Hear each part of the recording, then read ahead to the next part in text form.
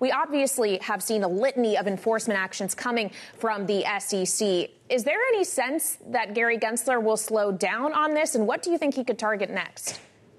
Well, thank you for having me. No, I think Gary has a very well laid out agenda, and people who aren't listening to him are going to probably regret that.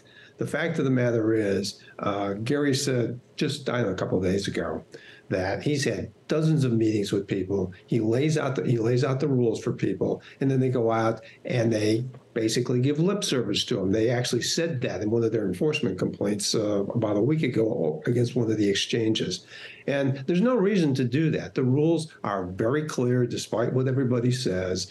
The rules have been on the books forever. Most of them emanate from a 1946 Supreme Court case. That thing's been on the books for years. Everybody knows what it says.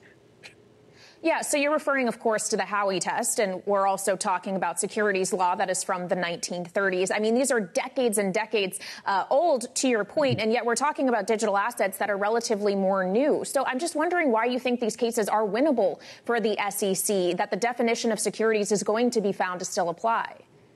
Well, I think these cases are very winnable. They're really very cut and dry. The Howey rules are very simple. You take people's money, you pool it someplace, you promise them profits from the pooling process, and you give it back. It's a security.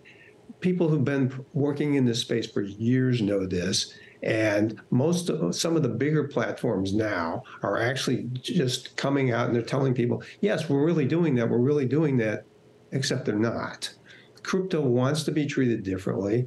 I don't know why they should. It's a different kind of a security, but securities laws have been designed for decades to cover whatever variations come out. Every time you do a variation on one of these things, you don't want to pass a whole new statute. And that's what they want. They want something that's different for them. And the problem, I think the problem that Gensler's addressing, I think he's right, is what they want to do is change it so that they give out less information, you get less investor protection, and the consumers who are trusting their money to these people because they think it's new, because they think it's sexy, because of whatever they think, don't necessarily get the full picture of what they're doing. And if they don't, then they're not making good judgments. And that's what the securities laws are about. They're about protecting those kinds of investments.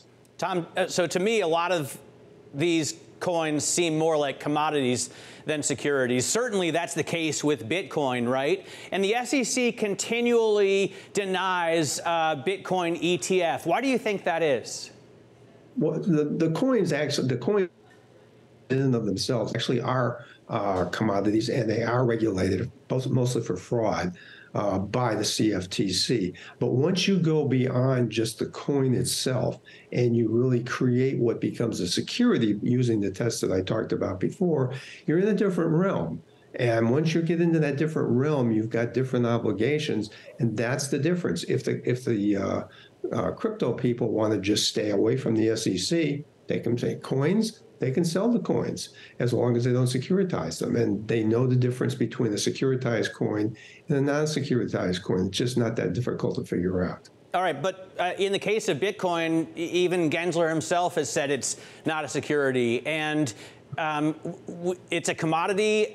We have a lot of ETFs that are made up of commodities. You know, we trade Bitcoin back and forth all day long. It would be nice to have that wrapper on it. Why do you think they're resistant? Or do you think that BlackRock will be successful in getting through its application to create a Bitcoin ETF? I think if somebody has a chance, it may be BlackRock. They have a very sophisticated practice. The problem in the past, and there are letters that have been issued by the various divisions of the staff of the SEC, is the volatility is such that they have a real concern about settling these things at the end of the day, because a lot of them are set up so that they settle each day and you got to mark them to the market.